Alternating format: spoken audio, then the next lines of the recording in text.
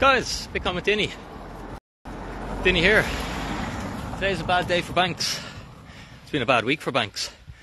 It's been the worst week for banks ever, in fact, I think. And I want to chat to you a little bit about that, because in every crisis there's opportunity. For those who are paying attention, for those who understand what's going on, there's opportunity.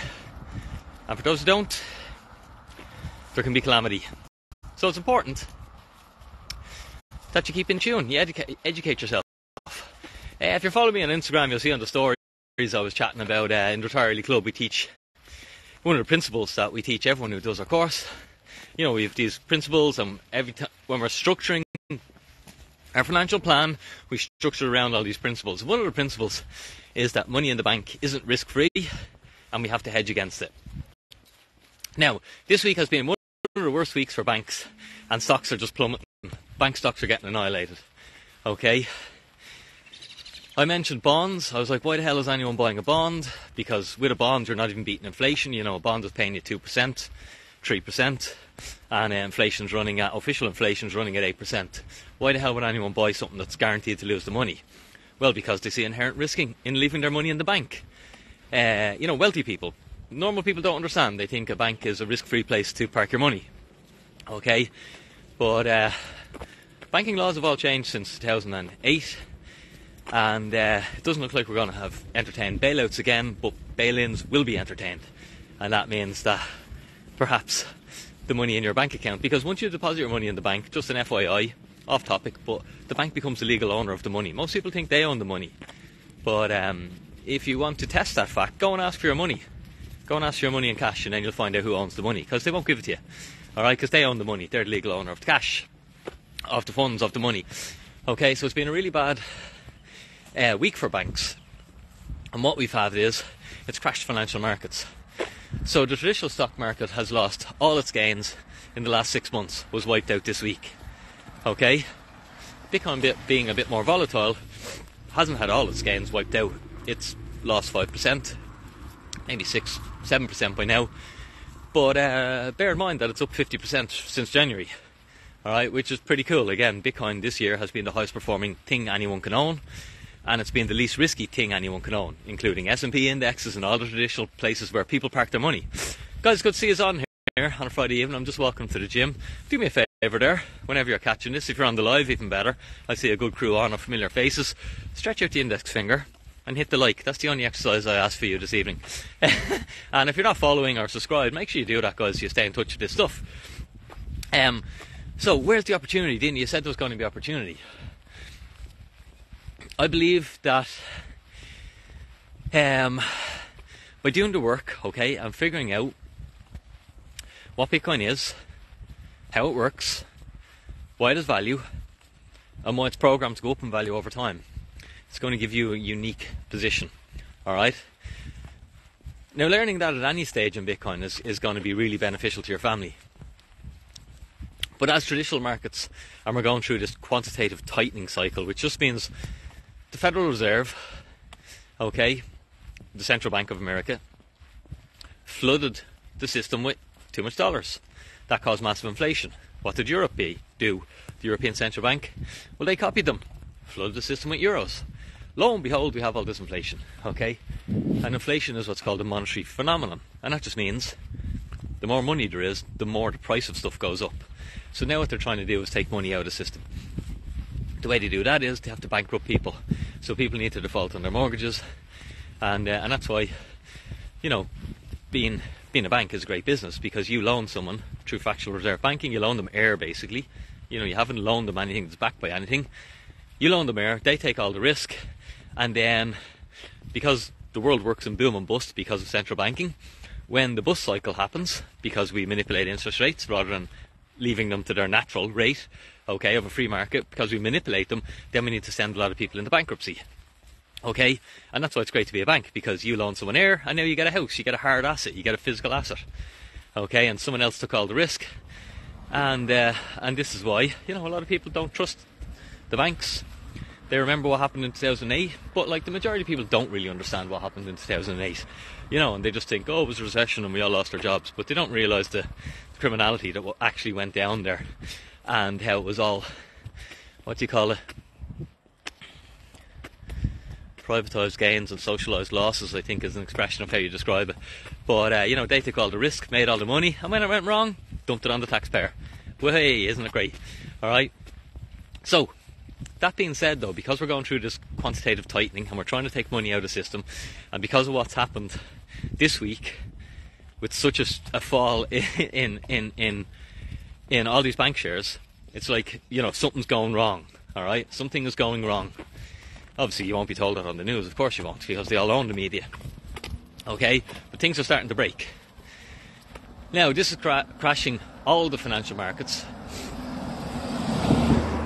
and this is a good thing for us as investors. Howdy. Say hello Facebook Live. Hello Facebook Live. Say hello to YouTube Live. Hello YouTube Live. I'm just going to the gym. I'll give you a shout when I'm done. I'll give you a shout when I'm on the way back. Sweet. I'll be at least 2 hours. I'll give you a text. Sorry, just met my wife there. Guys, good crew on here, lots of familiar faces. Do me a favour, hit the like. We're trying to push this content out to more people. So, Dinny, what is the bloody opportunity? Would you get to the point? Sorry, I'm just trying to give you a little bit of context. The opportunity is, guys, okay, there's going to be a generational entry into Bitcoin. A generational opportunity to get into Bitcoin at prices that Bitcoin hasn't been at in years. When you actually understand what Bitcoin is and what it's going to do to the world, Bitcoin is the solution that the whole world is looking for. Even these bankers, they just haven't done the work on it. I've done tens of thousands of hours, I guess, at this stage, and years of study into the thing, and I just see it clear as an inevitability. It's a store of value. It's the best place anyone can store their value, and every single human, every company, every country, every entity on the planet is trying to store the value somewhere. And where do we normally store it? In that stuff. Okay? And that's the way it's been for the last 40 years. Is that we've stored our value, or 50 years, or whatever it is, in property. Alright? Now let me just explain this to you. Because, people who don't really understand this will be like, you can't live in a Bitcoin, Dinny. Alright? And I understand that, you can't live in a Bitcoin. But people don't own property to live in it. Okay? You own one house to live in. But any wealthy people, the way you protect and generate wealth is to buy more properties. So you buy investment properties. So you don't give a shit that you can live in it, because you don't need to live in it. You're not interested in the fact that you can live in it. Okay? You're just interested in the fact that it's monetized, that it protects and grows capital, that the price of the house increases over time. Alright? So that's all you're interested in. Now Bitcoin does everything that the physical investment does. But just like digital music is better than physical music, just like digital media is better than physical media, just like digital communication is better than physical communication, because you have to leverage. I'm talking to a hell of a lot of people here, okay, and these are all over the place. Just like digital storage is better than physical storage. Think of filing cabinets. Now we have the cloud, okay, and all the other examples of things that got digitized. Hi Mark. And here we have a digital version of store value, okay? And just like all the other things, the digital version is an order of magnitude better than the physical. And that's why it's inevitable, okay? So they're all going to figure this out. And for those people who do the work, and the work takes a couple of years, it really takes a couple of years to get yourself in a position where you understand this thing well enough to be able to take advantage of the generational opportunity, okay? And as I always say, retire early. That's what it's about, alright? But it takes what's called proof of work. Now, Bitcoin works on proof of work, and that's why I love it, alright? Being healthy or being strong works on proof of work. No one can do the reps for you. I'll tell you a little story about that if you'll entertain me for a moment. Okay, so to finish my last point, I suppose, haven't been live in a while, so I have a lot of waffle. Bear with me, hope you're enjoying it. Stick a comment in if you are, and just throw a bit of abuse in if you're not. To finish my last point, property investing was the way that we protected and grew capital in the 20th century. In the 21st century, we won't be using physical property, we'll be using digital property. Okay, because the world is digitizing. We've already digitized pretty much everything except store value and except money.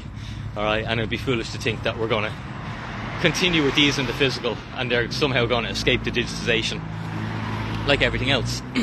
So here's the story about proof of work. Because if you can understand proof of work, you understand why Bitcoin is different than every other cryptocurrency, and you understand why Bitcoin is different than the euro, the dollar, the pound. Alright, proof of work is what separates it. I had a client. Oh, jeez, my fingers are freezing. So I've been in the fitness industry for not quite 2 decades, but since I broke my back, a long time. And I had a client who was a very successful doctor, and they were out in the Middle East somewhere, you know, getting paid a hell of a lot of money to look after these Middle Eastern multi-millionaires, possibly billionaires, you know, big oil families, princes and stuff like that. And because they live the lavish lifestyle, okay, and they don't really have to do any work, they all have diabetes, right, which isn't ideal. So anyway, my client was, you know, an expert in this field, and this sort of princess, I think it was, came to see him, and she came in with an entourage, okay, an entourage of helpers and servants, you know what I mean? My client, who was a doctor, said to her, like, the only way we can do this is we gotta do some exercise. Oh, I'll just sit down here, finish this story. You gotta do some exercise to try and help this diabetes. Like, you know, you need to try and control your insulin better, and the only way to do it is to do some bloody exercise. And, you know, I'll obviously explain to her about food, you need to change what you eat, and we're going to give you all this medication. And she said, she pointed her towards a treadmill, and she was like, hop up there, I need you to do 20 minutes on that. Just walking, just a medium pace, and, you know, this princess woman was obese, and so that was going to be difficult. Anyway, my client, the doctor, she left the room, she came back 15 minutes later, and one of the servants is on the treadmill walking. This is like fiat. This is how fiat works, or how crypto works, okay? And, you know, the doctor, she came in and she was like, no, this isn't how it works. You can't pay someone else to do the work. That's not going to help your diabetes. You have to get on that thing and walk. And I know it's hard, and I know it hurts, and I know you're going to sweat, but you have to do the work. And that's why proof of work's so beautiful. Okay? But I thought it was pretty funny, like, you know, and that's just the irony. That's typical fiat, where you don't have to do the work, but you can just rig the game. But unfortunately, reality doesn't work like that. The universe doesn't work like that. You're arguing with reality, and if you argue with reality, eventually you lose. So the proof of work of Bitcoin is it takes a good bit of time to understand it. It takes a good bit of education, you know. It takes a good bit of learning. It takes a good bit of wrecking your head. It takes a good bit of challenging everything that you think you know. But when you get it, you really get it, and it changes your life for the better. You're able to position yourself so that you can retire early. Many of us, you know, have gone down this path. We've gone through, we've been where you are, okay, and we've done the work to get out the other side, and I can tell you it's well worth it, okay? So if you can try and study the technology, obviously you need help. That's what we do in Bitcoin with Dinny. You know, I've got a full day of consulting tomorrow where I'm going to be building plans with individuals to retire early. I can help you fast track your journey if you want. Get onto my website, bitcoinwithdinny.com, check out consulting, check out Done For You, check out Done With You, check out a Retire Early Club, all the shameless plugs. But ultimately, you got to do the work, guys, okay? And yes, I can help you do the work faster or point you in the right direction so you're more efficient with your work, but, you know, I can't do this for you. Just like the servant can't walk to help the fucking princess's diabetes. You're either prepared to do the work or you're not. And those who are prepared to do the work, you know, it's not luck that they now have a lifestyle of flexibility and no financial worries and a lot more free time. And I think that's available for everyone because you have a generational opportunity. Bitcoin's adoption, okay, is 0.05%. That's where it is. And remember, if I'm right, and there's many much smarter people than me, you know, financial managers, think Greg Foss, managing risk for 35 years, a bond trader. James Lavish, maybe another one, very successful bond trader. You know, if we're right, well, the whole world is searching for this thing. Just like if I was sitting outside looking at Video Vault, and I was saying, if I own that Video Vault where people can go in there and rent their videos, I might be trying to get rid of that because there's this thing coming around. Okay, and it's called Netflix, and it's literally, people aren't going to need to go to your store anymore, alright, because it's just better. And that's exactly what Bitcoin is. It's just better than everything else, alright. Now, it does take a good bit of work to get there, but guys, if you're on the journey, fair play to you, keep working. I think we're going to have a generational opportunity coming up. Maybe this is it. Maybe this is as good as it gets. A 20k Bitcoin is as good as it gets. And to be honest, that's probably not a bad entry. If you're prepared to hold that for a decade, that's generational opportunity, okay? But perhaps we get more, because if the banking sector is going through hell and their stocks are plummeting so hard, and we're seeing Swiss I can't remember, that Swiss bank now is pretty much about to go out of business, and I think they're 140 years old. So don't think that banks are immune. Banks are overextended, they're over leveraged, and they're all in trouble. And any single bank run, there's not a single bank out there that isn't susceptible to a bank run which will annihilate them. No bank can survive a bank run because of fractional reserve banking. When you understand how that works, it's just like, it's not possible. They don't have the money. They do not have your money. Okay, if we all go look for our money, it's not there. All right, and there's no amount of insurance can cover that, because the insurance only covers 1%. All right, so we could see some contagion. We could see some more banks collapse. We're seeing the banking stocks getting absolutely annihilated. And for those who are prepared, for those who are, sitting and having some cash, could be a really great opportunity for us. Anyway, that's what we've been doing, the Retire Early Club. We've been planning for this. We DCA, we accumulate sats as well, just so we're right either way. We don't have to, position all our eggs in one basket. For me, I like to try and hedge myself, so I do, both sides of the trade, so I'm winning either way. All right, now, with that, just to close, there's the fact that you're not going to win as big each way. All right, but I'd take those odds all day long. Rather than putting all your eggs in one basket and you win big or you lose big, I'd rather have half my eggs in one here and half my eggs here, okay? Because then I win either way. That's how we hedge ourselves. That's how we do it in Retire Early Club. Guys, hope you have a super day. My fingers are freezing. I'm going in here now to the gym to get a big pump on, and that is proof of work, which is really important. Guys, if you need help, make sure you jump on, check out our consultant, check out our Retire Early Club. Become part of the community, have the crack, keep learning. You've got such an opportunity here, I promise you. This video will age well.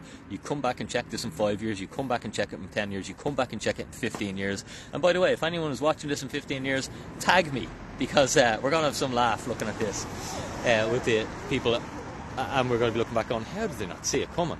And they'll be like, but that Denny lad was just on and on and on and on, just saying, lads, watch what's happening. Check out the adoption. Forget the price. Have a super day. Denny out.